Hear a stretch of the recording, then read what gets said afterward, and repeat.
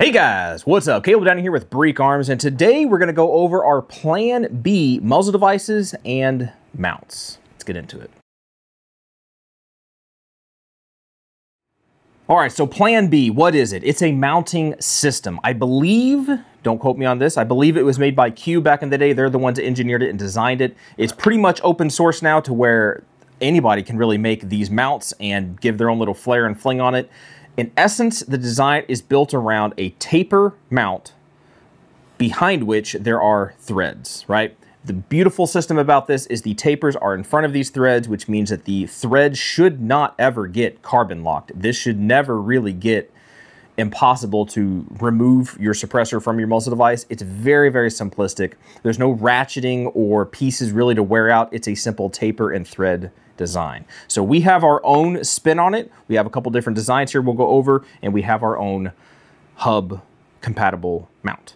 All right, so first off, let's go over the Hub 1. This is the mount. This is the piece that goes into your suppressor and allows you to utilize this system. This is hub compatible, meaning these threads back here are 1 3/8 by 24 or 1.375 by 24. It's the same difference, but it's the hub standard, which most, or many at least, but most suppressors nowadays, if they're going to have interchangeable mounting systems, they're going to go with hub. Most of them, not all of them, but if your suppressor is hub compatible, this will fit. And this mount, this Hub 1, will also fit any other Plan B muzzle device. Not just ours that we make, but other companies out there. Since we did not engineer and design this mount by ourselves, we didn't do that. We just put our own fling on it.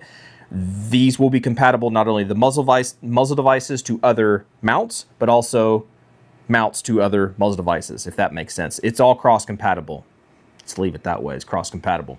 The Hub 1 is extremely lightweight, coming in at only 1.3 ounces. The way we got away by doing that is by making it out of titanium. So it's very strong, very lightweight. It's only going to add about 1/4 of an inch to your overall length, meaning you do not have to add a lot of length to your barrel or suppressor, or either one of those things, when you add our system. It's very, very small, very, very short in the back.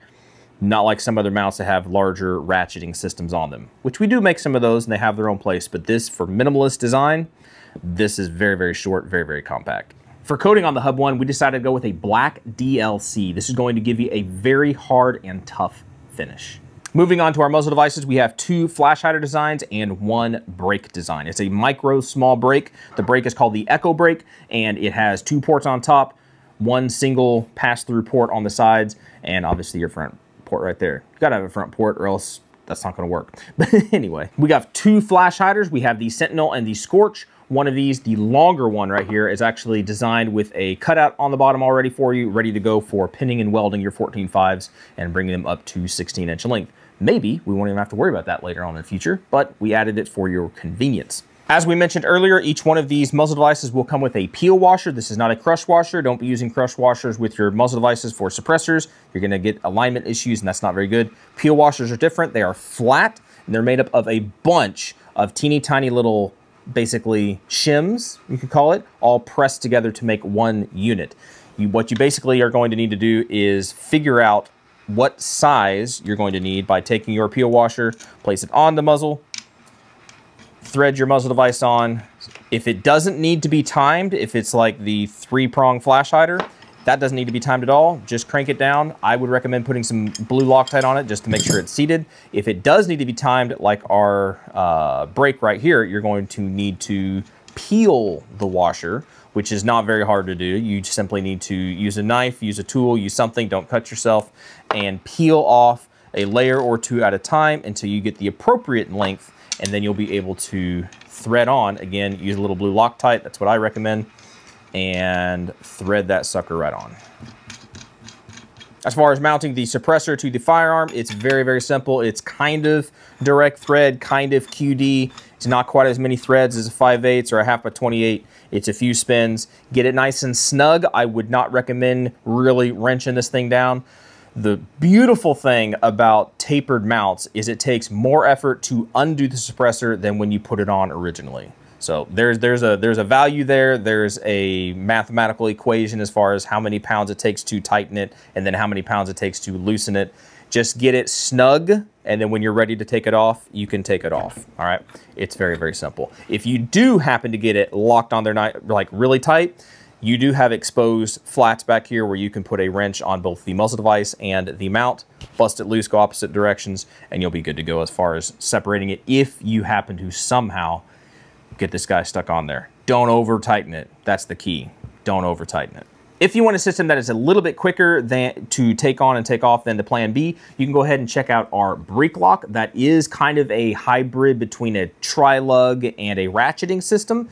It's really cool. It does add a little bit more length, but it's a quick on, quick off system, not a semi-direct thread like the Plan B. Different options for you, and we have both of them available. Like you saw in install, you can use a crescent wrench or a Chinese you-fit-em-all, whatever you want to call these things. You can use whatever tools you need to use to mount these. Or if you want specific tools, you can check out our specifically made tool for the Plan B. I'll hit it one more time. These are hub compatible, meaning they are going to be compatible with any hub can that is going to be out there. And since this is Plan B and this is a relatively open source mounting style, these mounts and muzzle devices are going to be interchangeable with other companies' mounts and muzzle devices. Like all of our products made here at Breek Arms, these are designed and manufactured right here in the United States and are backed by our 100% lifetime defect warranty.